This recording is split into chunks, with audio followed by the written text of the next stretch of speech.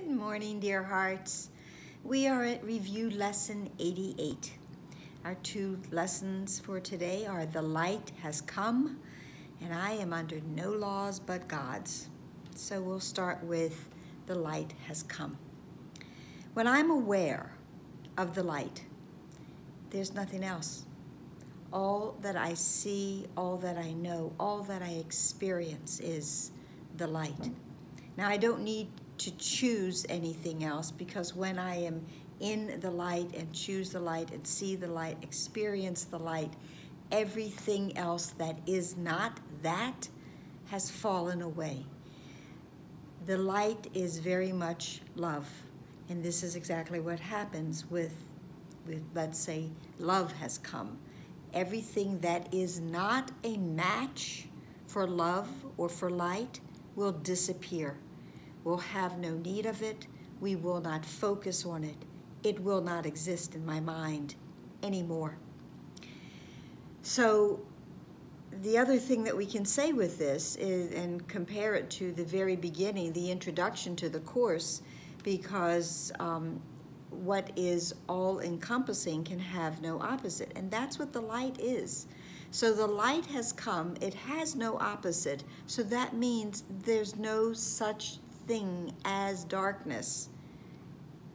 Darkness no longer exists when the light has come. The light can have no alternative, is what this lesson tells us. The salvation, our salvation, my salvation, has been decided. Now, the only choice that I still can make is whether or not I choose to accept it. Do I have the belief now that I can accept the light, accept my salvation, accept the joy of God, or push it away until another time? But what will actually occur eventually, all right, is that I'm going to realize that I already chose the light long before I even knew there was a possible choice. Because ultimately there is no choice. I must choose the light, because I must choose and be what I am. And I must return my mind to my original mind, to my whole mind, to the mind of God. That's the choice. So, the second lesson is I am under no laws but God's. And when we did this lesson before the review, I substituted laws for gifts of God. Kind of the same thing, really. We can also use the word truth. I am under no truths but God's truths. The thing about the word, the law, in this world, it has a certainly different connotation and a different meaning. The laws of God's, the truth of God's, the gifts of God's, what they all have in common is they don't change.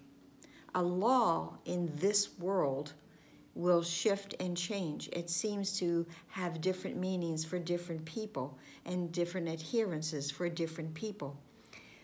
This lesson says, I am constantly tempted to make up other laws and give them power over me, where there is none. I am under and adhere and abide by the laws, the truth of God, which is that everyone, all of my brothers, myself, we all will rejoice in the love, the peace, the joy, the harmony, the serenity of God. Those are His laws, that we are all one and that we all participate and know and love each other and see the light that we have individually and, of course, collectively. And the italics for the practicing, for the first line, the light has come. The one that I find the most helpful, I think, for me, is the light in you is all that I would see. And then there's a space for a name. So in any situation that I'm in, to apply that for today or any day. And then for the second line, the second lesson, I'm under no laws but God's. the line in italics that I think I can apply the easiest is, my perception of this shows me I believe in laws that do not exist.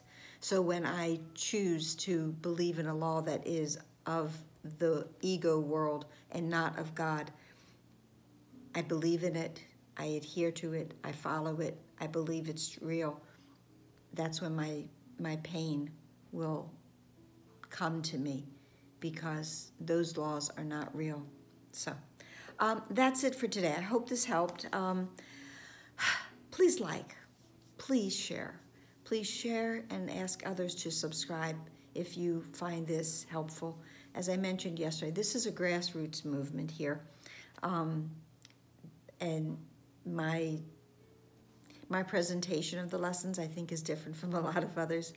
And if you like it, if you think it's helpful, I just ask you to pass it on to others.